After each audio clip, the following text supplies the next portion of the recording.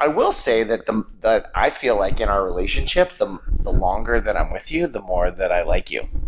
I'm still like getting to know you, like figuring you out, like all that stuff. But I would say that it's getting better and better. I'm really glad that I made the choice to. Actually, she made the choice, or we made the choice. We made the choice. We made the choice. But just to say like I actually think that it's getting better, and we're growing together more and more. Happy anniversary. Happy anniversary. In the future. I'm Summer. And I'm Mike. And we got married with children. It's been 12 years since we got this gang together. And we're still running the rapids of living with a blended family. And sometimes that is just not easy. If you're looking for support and tools when it comes to divorce, step-parenting, co-parenting, and giving it your best, you're in the right place. We're talking about everything. You ready to get this party started? Always. Hello, hello. Hello, hello, hello, and welcome back to another episode of Everything Always. Guess what today is? Today is almost our anniversary. But those who are listening, today is our anniversary. Oh, you mean because we're recording this a day before? Because we're recording this, it's days before. But today, for those of you listening, marks the first day of July. Baby, happy anniversary. Happy anniversary. Like always, I'm the first to remember, and I'm always the first to say it. Really? So, yeah, probably, actually. That's probably true. This is almost like we're going forward in time. It's also the first day of the third quarter of the year. Is that right? July 1st? Yeah. Yeah. It's also my favorite month. July. It's also your birthday month. It's my birthday month. We've got Independence Day. We've got fireworks. Summertime, fireworks, swimming. Summer is really, really fun. It's my name. Summertime. It's your name. That's true. That's true. I love summer, but something happens right around the end of August, beginning of like September, where I'm like, okay, I'm tired of being hot. I'm ready for winter. And then winter comes. Well, first it's fall, which I we live in San Diego. We just skip right over fall and go straight to winter. I love going to the places that really look like fall, like Boston. Well, it's true. Those places are amazing in the fall. Like all the leaves are changing and everything else. But here in San Diego, I feel like we have two seasons. That's true. Summer and winter. And sometimes it's just summer. Sorry for all of you in Minnesota. True. So today, we have no format for today. It's just Mike and Summer coming at you, talking to you about our last, how many years have we been married? 4 years, baby. 4 years. Do you remember the year that we met? Oh, man, I don't know. 2008. Really? Yeah. That's too long. It was like, yeah. That's a long time ago. I'm not possibly that old. Chloe was like a year and a half. She was still in diapers. That's how long. That is crazy. And now she's like an adult going off to freaking. She's 14 college. Now. We've got two 16-year-olds. We've come a long way in these past years. Yeah, a lot of different things. I'm gonna just shoot off some questions because I like to put you on the spot. Let's do it. And you have no idea what we're going to be talking about. At the same time, you could put me on the spot, which I totally love. She's so much better at being put on the spot than me that it's almost not fair. What would you say has been the biggest difference of being married as opposed to those, what is that, 12, almost 13 years? I can't do the math right now. Of probably 12 going on 13, something like that. Is that right? Of us being together. So there was a good, I think it was 7 years before. Yeah, we were together for a long time before we got married. Yeah, before we got engaged. So what would you say is the biggest difference that you feel from being married and when we were blending as a family, but not officially married? I feel like when we weren't officially married, I was substantially more better looking. Because I always felt like, I'm like, okay, well, I better work out, do my hair, like whatever, just because there's no When law. are you going to get a perm? I'm never going to get a perm. Dang it. That's not a I was thing. relying on that. Oh, wow. So I can only imagine. I happen to think you're ridiculously good looking. I actually think that you get better looking as you get older because you get those little like and taller. grays on the side. Women think like the gray parts of the chest hair and the sides of the ears. It's pretty sexy. So here's the deal. I'm getting gray hair. I've been terrible about working out because I've been so busy at work. That's such an excuse. It is such You've a always cop-out. been busy at work. Oh my gosh, I know. I get home and I'm like, should I work out? But you're not even answering the question. Okay, you kind of answered the question. So the biggest difference is that you used to work out and care about your looks, and now you're married and you're like, I landed her, that's it? What are you trying to say? That was what I was joking at. That is what I was joking at. No, I'm just kidding. Let's see. You know what? Honestly, I don't know if there were significant major changes between like when we actually got married legally or before that when we were like fully together. So I will say that I feel like in our relationship, the longer that I'm with you, the more that I like you. I'm still like getting to know you, like figuring you out, like all that stuff. But I would say that it's getting better and better. I'm really glad that I made the choice to. Actually, she made the choice, or we made the choice. We made the choice. We made the choice. But just to say, like I actually think that it's getting better, and we're growing together more and more. Happy anniversary. Happy anniversary. In the future. I definitely think that we've been through a lot of really amazing experiences. I also think that we've been through some really tough as hell experiences. Yeah, and we've talked about a lot of that stuff. We have some stuff. And we've been doing this podcast for a long time. Yeah, the thing is like when we first started doing it, the things that we were dealing with in our lives back then are totally the opposite things that we're dealing with now. Yeah, it's just different changes. stuff, right? Yeah. And relationships with siblings have changed, dynamics in terms of, our family and like who's connected to who and what's what. And like we call it our little family cliques. Yep. Those have changed and the struggles that we have are different now, than they were then. So I would say like, for all the people that are like, this really sucks that I'm having such a hard time. Well, keep in mind, the things that are really hard now may still be there, but you'll have other hard things later too. And some of those things might not be there. It'll be something different. You'll have periods where maybe you're not being challenged with anything or you're not struggling, and then times that you completely are. That's been the case for us. There's so many different things that come into play with what you're struggling with that may just be, that happens in any kind of family. True. I do think that those things have brought us closer. And I know, like, for myself, I would worry that certain challenges and struggles could be the thing that make us not work. I've worried about that in the past. I remember that, especially in the early years. And you hear people say, oh, we've been through all these hard things and it brought us closer together. It made us stronger. But you don't really know what that looks like until you experience it. And I feel like we've experienced that so many times that it's pretty cool to go, wow, our love has grown deeper and stronger. There's less of a wall going up when we are struggling with things, because I think it's natural when people struggle, you put a wall up to certain people in your life, and sometimes it's the people that you're closest to.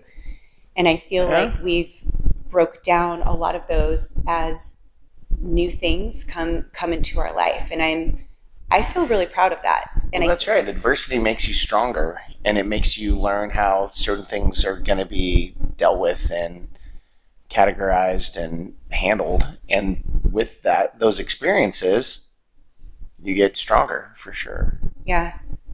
Hey, by the way, just popped up. If you're ever interested in how we even met or came together and what our whole story is, we have a whole episode on that. I think it's like one of our very first episodes. Maybe it's 2 or 3, but it's called The Story of Us. And that was at the very beginning of our podcast, which I believe we started back in 2018. It's a really interesting story of the shark attack where I saved Summer.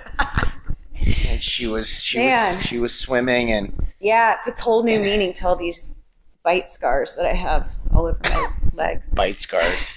Yeah, so listen to the episode. It's actually amazing. It's a very heroic story, and obviously she had no choice but to fall for me after I saved her from that great white here in San Diego. Yeah. Donna, Donna, Donna. Or dumb. Well, you are. Hey guys, did you know that you can text us now? Like if you want to be the first to know if we're going live or just launched a new episode, or maybe that we just went out on a date or had a fight, who's right, who's wrong, maybe we ate too much for dinner or missed a workout. No, seriously, we want to share more of what's going on in our lives, and we want to make sure that you don't miss out on anything new. So send a quick hello to 760-389-3722 and let's stay connected. All right, back to the show. Well, I feel like I should ask you a question now. Okay, ask me a question. Let's see. What would be a good question for Summer? If I knew we were doing questions, I would have thought of a good one. But that was the whole thing. We're literally just said, all right, let's just record this. This is our next episode happens to land on our anniversary. Totally. So let's just do it. Impromptu, no format, no preparation. Boom. So here's a question. Okay. So as a family, I would like to think that we're pretty fun, right? We do family trips and we try to always, create memories and have activities that kind of gets everybody involved. Both Summer and I, other than, this podcast, we actually do other things. And that's how we, make money to afford to pay for this podcast. But good point. Yeah, brought to you by SeaWorld. This podcast is brought to you by SeaWorld. I'm going to send them an invoice, and maybe they will pay it. You're welcome, SeaWorld. That's awesome. Anyway, okay, so let's think back. What is your favorite family activity that we've done out of all the things? Oh my gosh. You only get to pick one. And it doesn't mean that it's the only one, but what's your favorite one? So recently, oh my gosh, I am thinking of like a number of different things, but this is actually kind of an unfair question because now I'm flipping back to when the kids were super little, like I know. camping, like boat camping. Well, but that's what I was going to say. Some of my I'll tell you, I can tell you a recent favorite one that I really enjoyed was All of Us Together, which was probably this last August, maybe something like that. Lake Mead, where we actually had all 4 kids together, which is hard to do. I feel like with everyone's getting old. Everyone's older and doing their own thing. Activities. Some just don't want to hang out with us anymore. But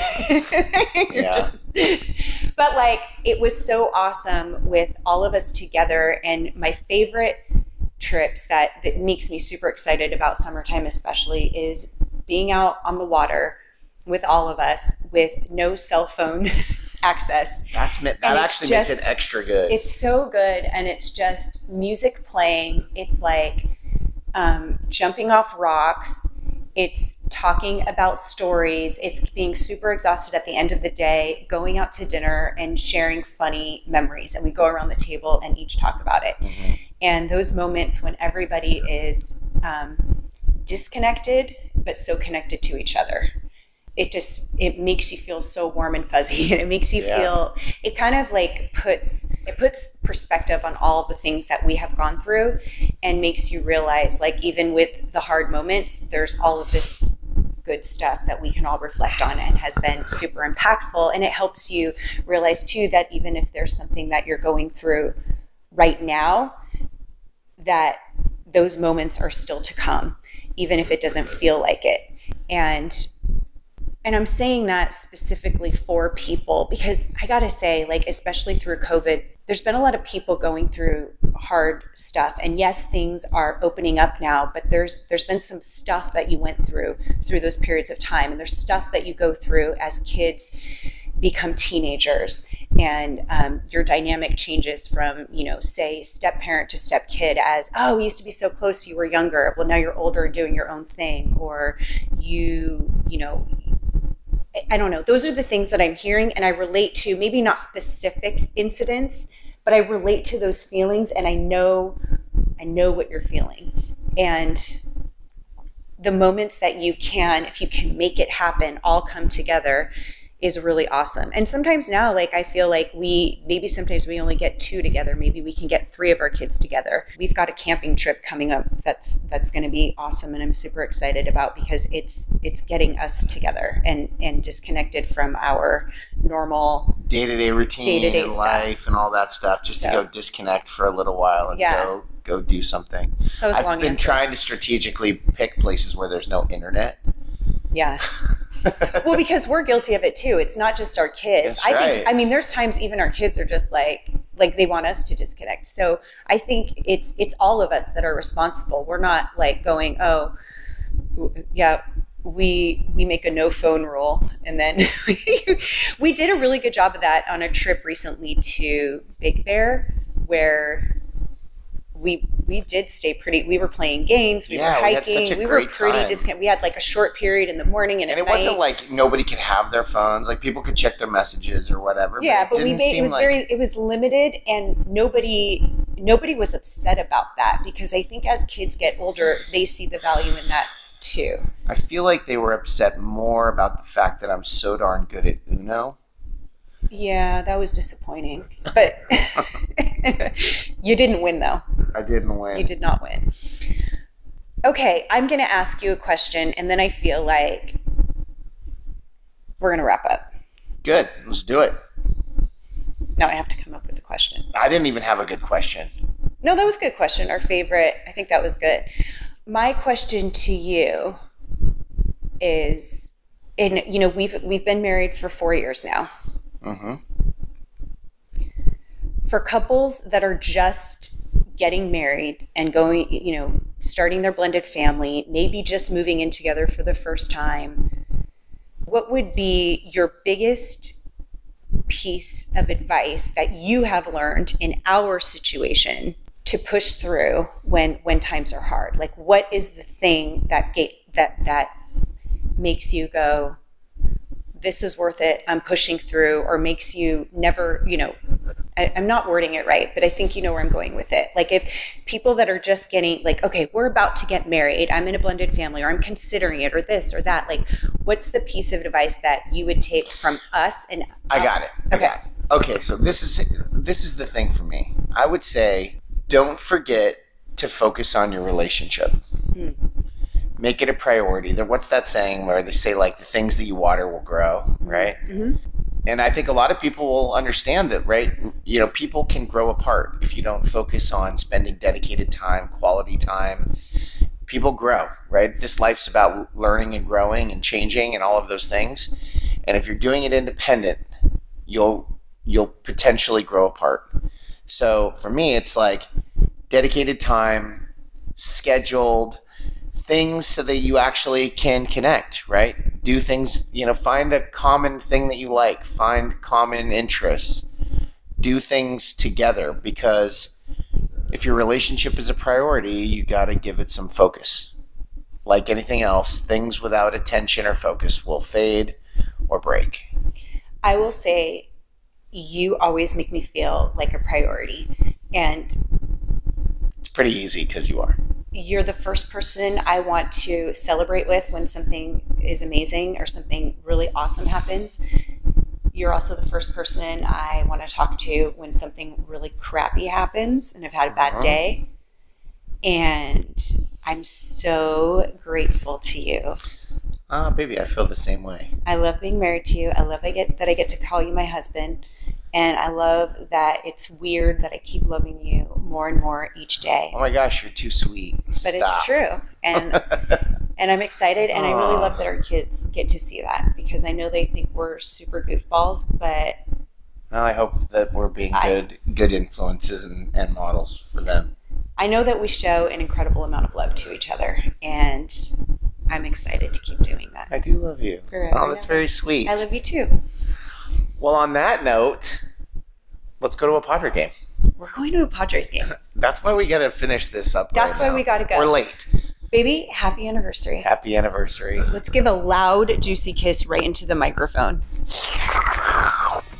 All right, guys. Bye.